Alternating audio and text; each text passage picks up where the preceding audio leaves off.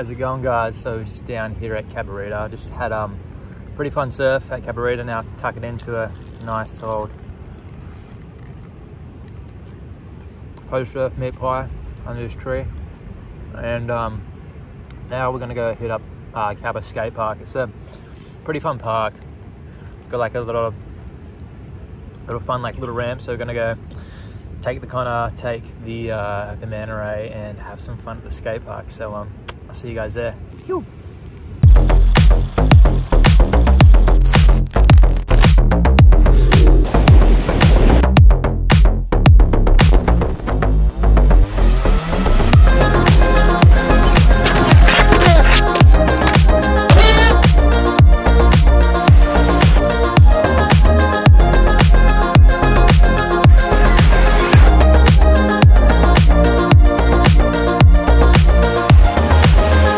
Alright, so just rocked up to the skate parks.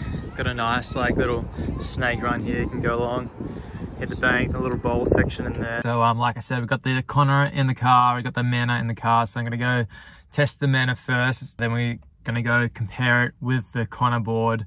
Yeah, see how those two fare up compared to each other, because they're pretty similar in size now. But the Manta Ray has a larger wheelbase than the Connor. So, yeah, stick around. Let's rip into this edit. Yo!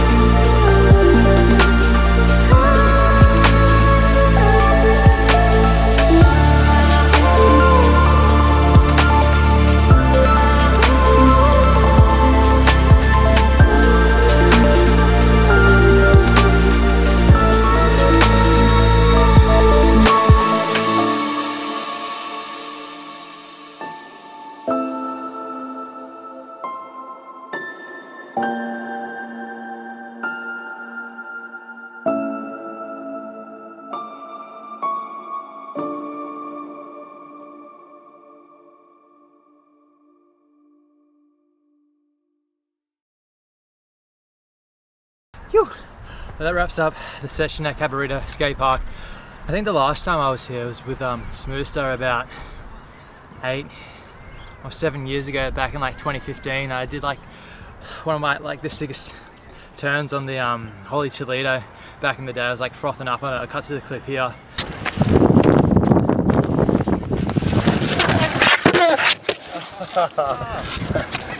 Yeah, I think that was the last time I've been to the skate park. But yeah, super fun. It's got like a nice little just metal ramp that you can just like do turns on all the way. Kind of fucked up my pinky. Like, look at that shit. The nail's off. I need to go like wash it under some water and see what it looks like. But my pinky got caught underneath my wheel. Oh, it cuts to the clip now.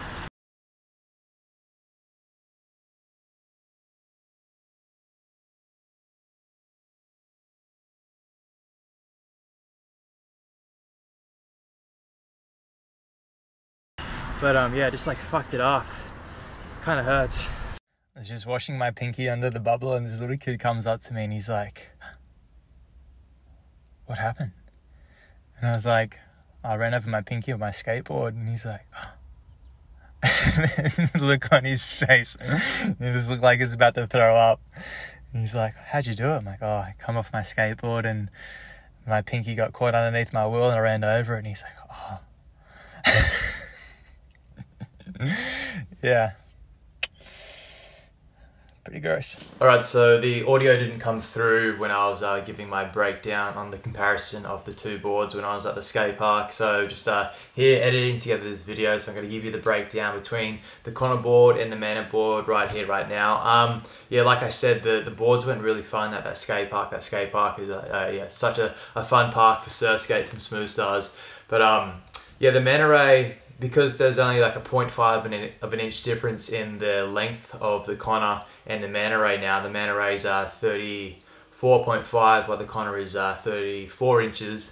You know, you think they'd be a bit similar, but that Manta Ray still has that larger wheelbase. It's got that 35, it's got the same wheelbase as the as if it were 35.5 inches, I think it was, prior to the reduced size of the new Manta Ray, and that's you could definitely feel that at the skate park. It sort of felt a bit sticky, for lack of a better word, for me. Like, it didn't really suit my stuff.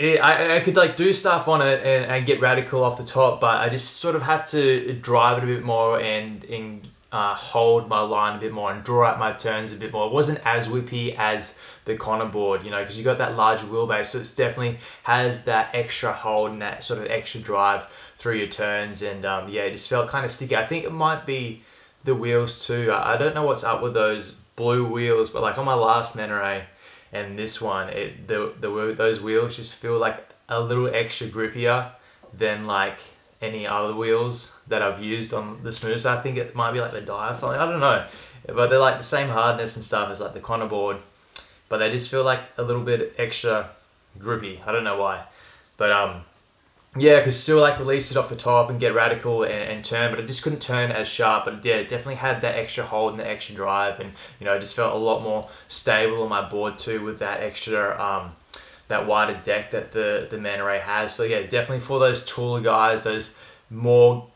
bigger guys who sort of throw a lot of power, or those like taller guys who are looking for a bit more stability on their surf skates and everything. So yeah, like I said, you can still get fucking radical on it and whip it around and stuff, but it just doesn't turn as sharp. It's just sort of not as responsive as a Connor board, you know, like Connor sort of like similar to like a fish thruster kind of thing, where performance shortboard, we just sort of whip it around and throw it in the pocket and get nice and tight, while the Manta Ray, it's yeah, more of like your step up board, and you know, you just draw out your turns, there's that little extra bit, and you can't get like as sharp and stuff. But yeah, still super fun. But the Connor board, fuck, that thing was mental at the skate park. I just felt like super comfortable on my feet.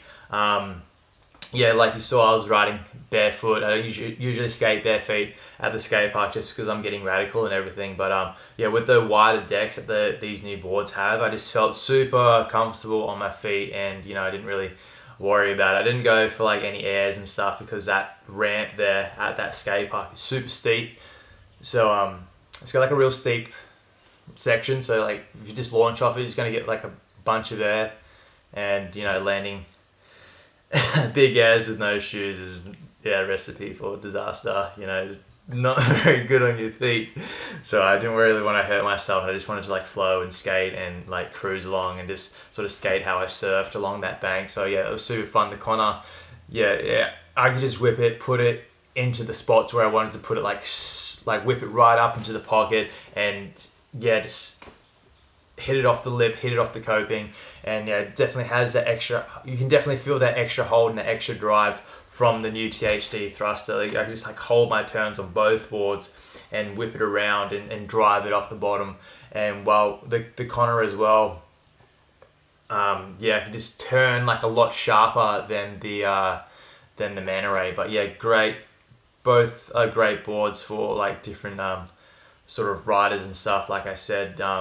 So yeah, like if I had to pick between the two, the Connor board is definitely my go-to board, just because it suits my style of skating so much better. I like to go fast. I like to, you know, get radical, like turn sharp and whip it around and everything. But yeah, the Connor's board definitely is my choice between the two, because I'm a large guy, so you know, I can ride the Manta Ray. It sort of suits my my height, the Manta Ray board. But yeah, the Connor is definitely my go-to.